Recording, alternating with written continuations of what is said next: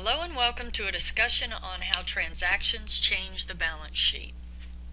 After viewing this video, you will be able to explain how the balance sheet begins, state the accounting equation and explain why it must remain in balance, and explain how transactions change the balance sheet. The balance sheet begins when the company gets cash to finance the business.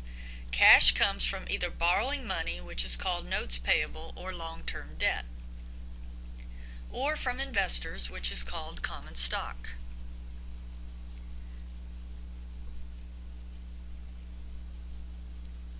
The balance sheet begins with an increase to the asset cash and an increase in either one or both of a liability or common stock.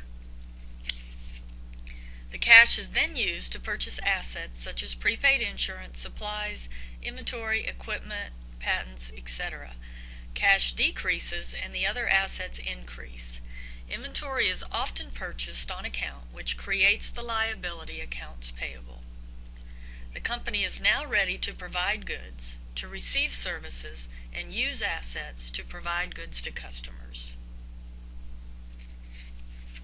The accounting equation must always stay in balance. If you have something, you either owe for it or you own it. Assets must always equal liabilities plus owner's equity. There are 5 common business transactions that change the balance sheet. The first transaction that generally happens is cash is received from investors. This allows the company to use the cash to buy other assets. Assets can also be traded for other assets, such as a truck for equipment. An asset can be purchased on account or with a notes payable, and payment will be made later. Cash then is also used to reduce what is owed on accounts payable or notes payable.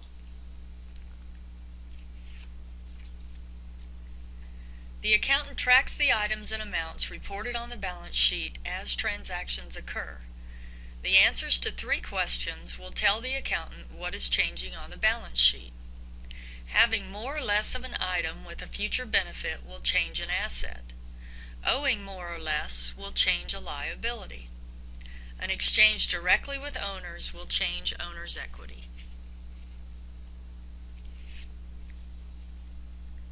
Let's go through a few transactions and determine how each transaction will change the balance sheet while we use the 3 questions.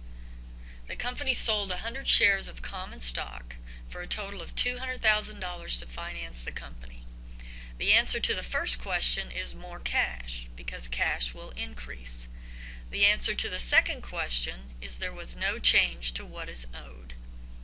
The answer to the third question is yes, the owner receives stock in the company. Cash will increase and common stock will increase on the balance sheet. Let's talk through another example. The company paid $6,000 for rent for the first 3 months for the warehouse and office facility. This transaction is an exchange of one asset for another. Cash will decrease and prepaid rent will increase. The answer to the second question is there was no change to what is owed. The answer to the third question is also no. There was no transaction directly with the owners. Cash will be lower and prepaid rent will be higher on the balance sheet. Let's talk another example. The company bought warehouse equipment for $50,000 cash and expected it to be used for 7 years. This transaction is also an exchange of one asset for another. Cash will decrease and warehouse equipment will increase. There is no change to what is owed since cash was paid, and there was no transaction directly with the owners. Cash will be lower and property, plant, and equipment, warehouse equipment, will be higher on the balance sheet. This company bought supplies for $800 cash. This transaction is also an exchange of one asset for another. Cash will decrease and supplies will increase.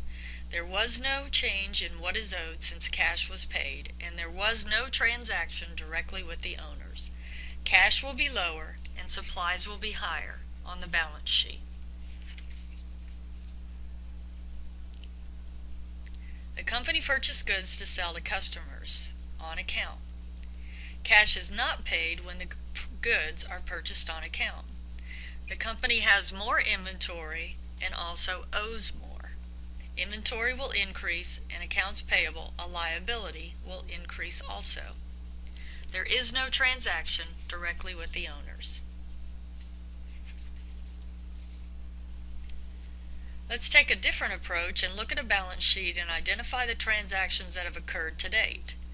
Start on the right side, since the right side tells you where the company got their funds for the left side. The notes payable indicates the company borrowed $50,000 from the bank, and the common stock indicates that the company received $100,000 from investors. Cash was initially increased by $150,000.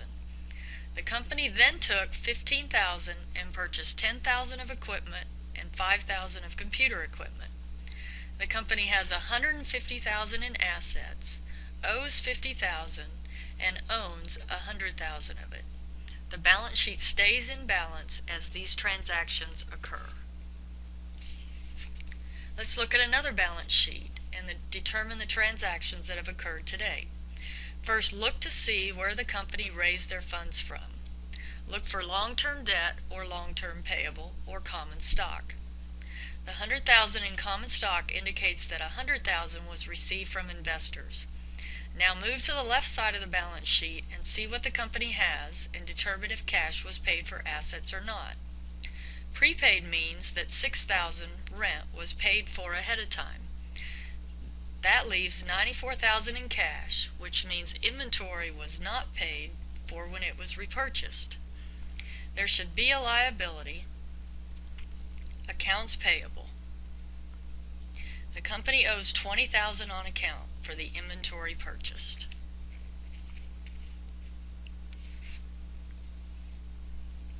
After viewing this video, you should be able to explain how the balance sheet begins, state the accounting equation and explain why it must remain in balance, and explain how transactions change the balance sheet.